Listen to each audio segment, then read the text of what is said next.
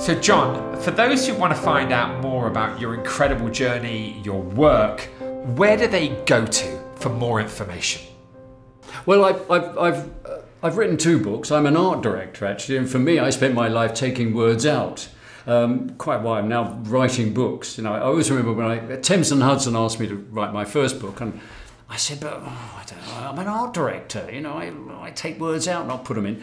And eventually they convinced me of doing it. And I said, so how many words do you think I've got to write? And they said, oh, about 60,000. I went, 60,000? You must be joking. I mean, you know, I usually do about 12 and that's it. You know, a poster, no more than 5, you know. So I wrote a book called Hegarty on Advertising, talking about my career, how I started, how I got going, and all the things that have affected me. And within that, there are stories about how you create a campaign, how you're a creative director, how you live in a creative world. The other little book I've done is just Hegarty on Creativity. And it's a book about how you live a creative life. And from that, I've developed, and during COVID, I was constantly being asked, so those 2 books are out there, Hegarty on Advertising, Hegarty on Creativity. One says there are no rules, the other one says turning intelligence into magic, which is what advertising does, turns intelligence into magic. But whilst we were, during COVID, I was constantly being asked to give online talks to large organizations, huge companies would say, John, you know, whilst we're doing, would you talk about creativity to our marketing people, our brand people, or however it is, which I did. And I always walked away loving doing it, but saying I'm really not doing this properly, in the sense of it's too big a subject to cover off in 40 minutes and then with 20 minutes of questioning. So I came out of COVID and I said to my partners here, the guys, look, I really do think we should do something about this. And we developed 8 talks. It's called The Business of Creativity, because we want businesses to understand that to succeed, they should be engaging with creativity constantly. It's not something, oh, I occasionally do and people are afraid of it. And, you know, I spent my career with people going to me, oh, John, you're creative, so you decide. I say, no. We are all creative. That's what separates us from the animal kingdom. We're creative. We tell stories. That's creative, you know. It's just some of us earn our living by it. That's the difference, all right?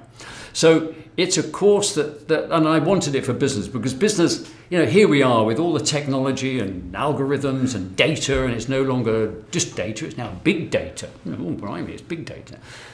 But get them to understand, what do you do with all this stuff? And because everybody's going to have the same stuff. They're all going to have the same data. They're all going to have the same algorithms. They can work through it. What's going to be the difference is how you imagine your service, your product, your business to be different in some shape or form. That's about creativity. So we've called it The Business of Creativity, and it takes people through a kind of, it's 8 lectures, it's online. And at the end of each one, I interview somebody from the business world who's been hugely successful. So like Greg Hoffman, who is the ex-CMO of Nike, talking about how they use creativity. Paul Smith talking about, obviously in kind of fashion world, how you constantly engage with it. Thomas Heatherwick, brilliant, you know, designer, architect, talking about he runs a creative company and how they judge creative work and how they use it. So lots of fascinating people talking about it. So it's eight lectures.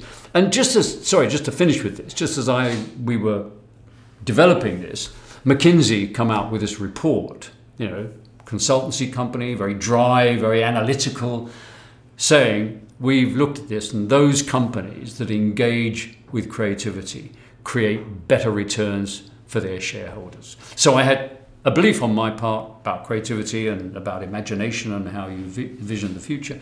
And then McKinsey saying, you guys, you know, businesses, you've got to engage with creativity. So it was a perfect moment, and we've released it, and it's wonderful, and we're getting great reports on it. And my passion really is for people to engage with creativity, because it's not just about business. It's not just about, you know, how you run something better or how you do something. It's about how you get more out of life. So in a way, it's kind of like a therapy as well as a kind of tool. You know, just the way some people kind of engage with yoga or something, which is wonderful. But actually, if you understand creativity and you understand your creativity, you get so much more out of everything in life. And that's what's lovely about it. Amazing, John. Well, listen, thank you for today. You've been a great friend and supporter to me and Peace One Day. Thanks, John. And congratulations to you and everything you do. And I do want people to engage with Peace One Day and show how they can help move this forward. And it saves lives. What a brilliant thing to do. Most precious thing in the world. Thanks. And well done you, Jeremy. Thank you very much.